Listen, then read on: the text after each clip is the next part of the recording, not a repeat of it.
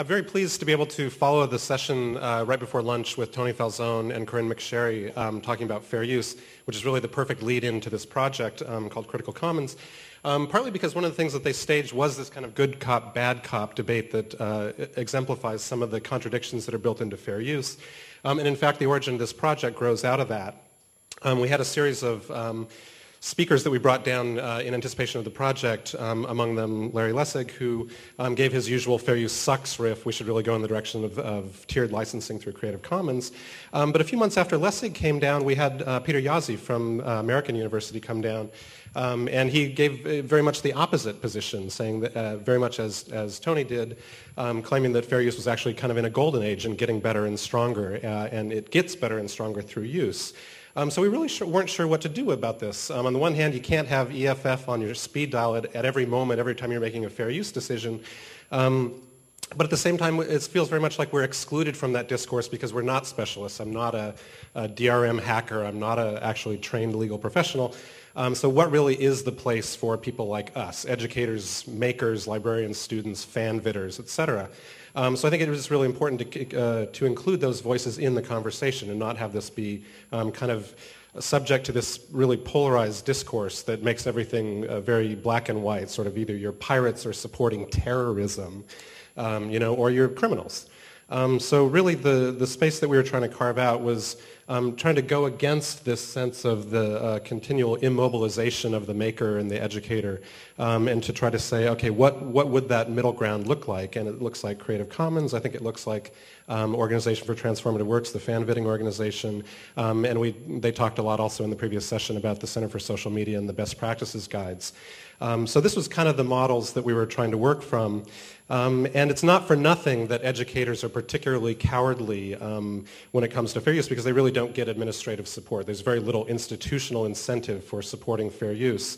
And so what's the response? I think that we really, in developing this project, wanted to say we can't turn to the experts, we can't turn to the lawyers, we can't turn to our administrations, we really can only turn to each other in a kind of horizontal networked mode. So Critical Commons was the project that grew out of that. We got some support from the MacArthur Foundation, from the Digital Media and Learning Initiative in 2008. And we modeled our work very much on a kind of mashup of these altars at which we worship, like the CSM, the Internet Archive, and some of the open courseware initiatives or the open educational resources, which are very interesting in theory, but in practice are missing all the things that make media education interesting. They scrub out all the copyrighted material, and so that's something that we saw as a really significant deficiency of open courseware, and we wanted to do something to remedy that. And just one other touch point, the In Media Res project on Media Commons, which is about adding critical commentaries to media that exists online. The thing that they don't do, though, is host it. So they rely on the stability of sites like YouTube to continue hosting materials, which is very often, as we learned in the previous session, just disappears. So you have commentaries that are pointing to things that no longer exist online. So Critical Commons, we said, first of all, the important thing is that we need to host it. Even though that's the thing that you're not supposed to do if it's all copyrighted material and you're trying to make a fair use claim. It's much more risky to be hosting it yourself, but that was absolutely necessary. We also wanted to be able to upload and download full resolution projection, theatrical quality video, in addition to online viewable kind of flash quality video. We also wanted to be able to allow educators to embed the media that they're working with within critical contexts. So something that looks like a lecture or a curricular context. So each individual piece of media in the system has its own commentary or multiple commentaries, and those can be either text or voiceover, but then they can also be embedded in a kind of playlist structure as well. And then, kind of like wanting to inspire people to, at best, compose their own best practices guides, so that we have a resource that points to things like the Center for Social Media Guides, and tries to encourage people to do that for themselves. And then lastly, it's a kind of a showcase for multimedia scholarship, sort of work that can only exist if it's using media in this kind of fair use context.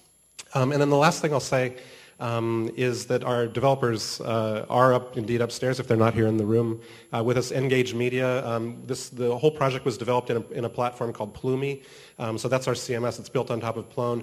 Engage Media delivered us for our public launch at MacArthur in April on time and under budget. And I don't know when I've seen a software development project that you can say that of, but these guys did an amazing job. So I just want to say a big, big up to them.